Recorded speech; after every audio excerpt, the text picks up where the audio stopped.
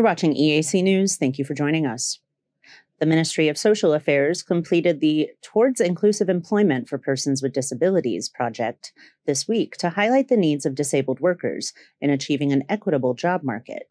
EAC News reporter Anthony Ellis has more.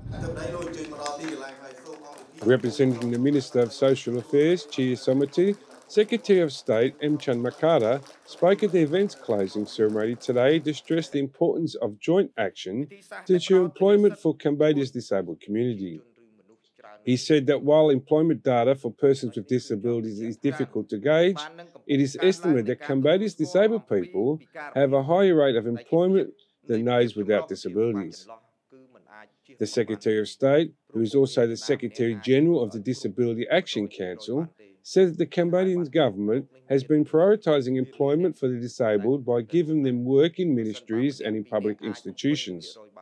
He said that there are many private institutions that have come to recognise disability as a source of diversity, talent and innovation.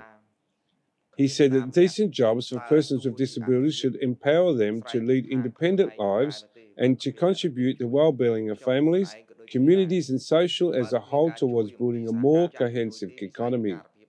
He noted that the project's mission is in line with the Government 2023 agenda and its Sustainable Development Goals. He stresses that as the economy grows, employment issues for persons with disabilities will remain a challenge that needs to be solved through a group effort, and that problems should be addressed before they occur to ensure that no one is left behind. Anthony Ellis, EAC News.